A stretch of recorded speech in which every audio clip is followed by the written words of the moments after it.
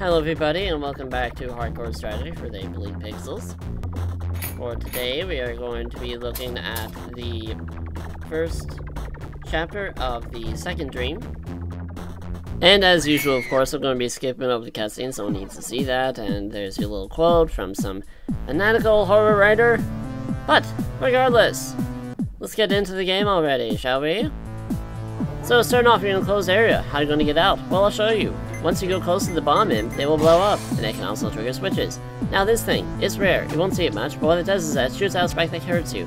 But you can only kill it by crouching and stabbing it because it's so low. Now for this part, all you have to do, if you want to get the points, is just kick the enemies into wherever you see fit. If you don't get them, that's alright, there's plenty more to go.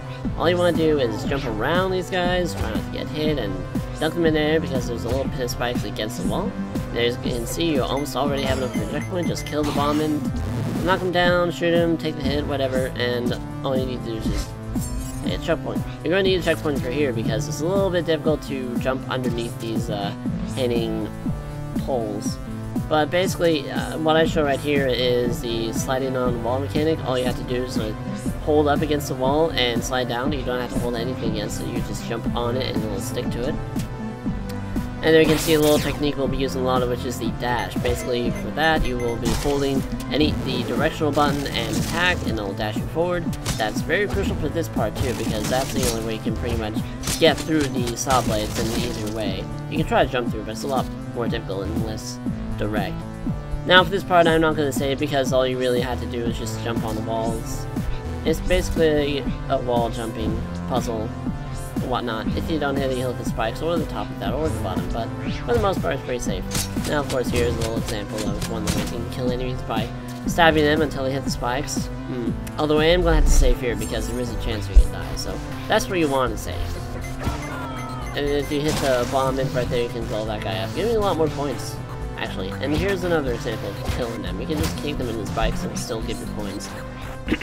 I will show a little example here though of what you're not supposed to do. If you hit an enemy, you have to keep hitting them or kick them, otherwise the points will disappear and you don't get them. Because that's the only way you can get points from killing enemies. Is that, like, if you hit them and leave them, the points will disappear and you won't get them. Now, I'm not going to save right here because, well, you will want to save right here, but I'm not because, you know, I'm a little bit familiar. But for this part, it's a little tricky.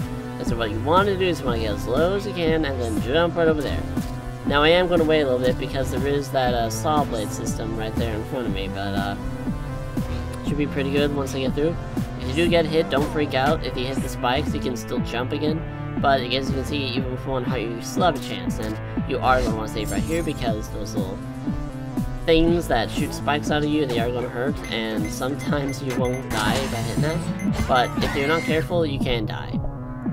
So basically what I want to do is jump on the platform, jump over them as much as you can, since you do have the height limit for it, of course. And for this guy, if you want to get the book, you just gotta kill him to blow him up those enemies, and then you get it. I'm gonna get it just to show it. It's pretty easy. And here's just basically sliding on the wall back and forth, wait for the saw blade to go past you.